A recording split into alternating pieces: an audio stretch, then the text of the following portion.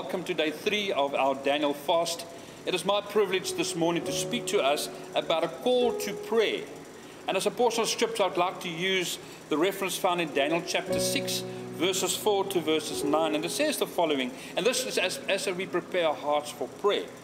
Verses 4 says the following: So the governors and the satraps sought to find some charge against Daniel concerning the kingdom, but they could find no charge or fault, because he was faithful, nor was there any error or fault found within him.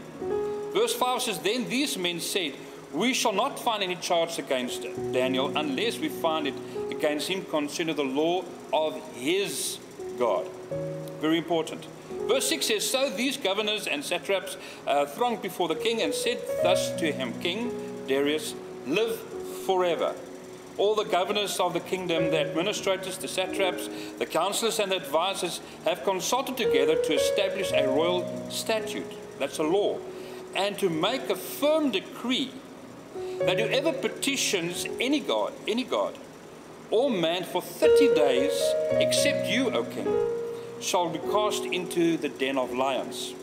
Now verse 8 says, Now, O king, establish this decree and sign the writing so that it cannot be changed according to the law of the Medes and Persians, which does not alter.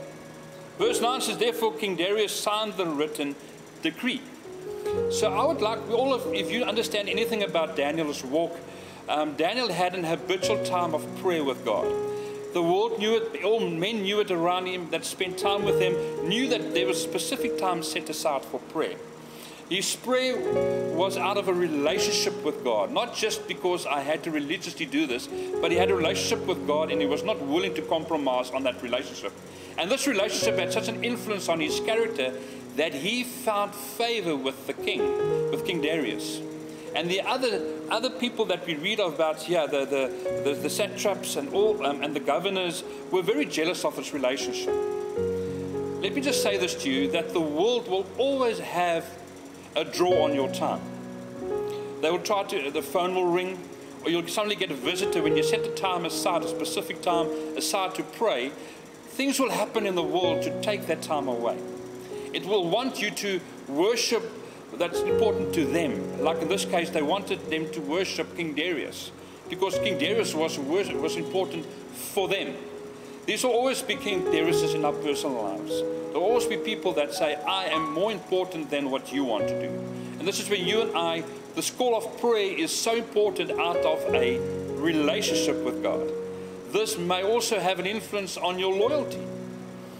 And understand that as we spend time in humbling ourselves before God, as we spend time in prayer before God and preparing our hearts before God, I would like to just close with one portion of scripture found in 1 Peter chapter 5 verse 6.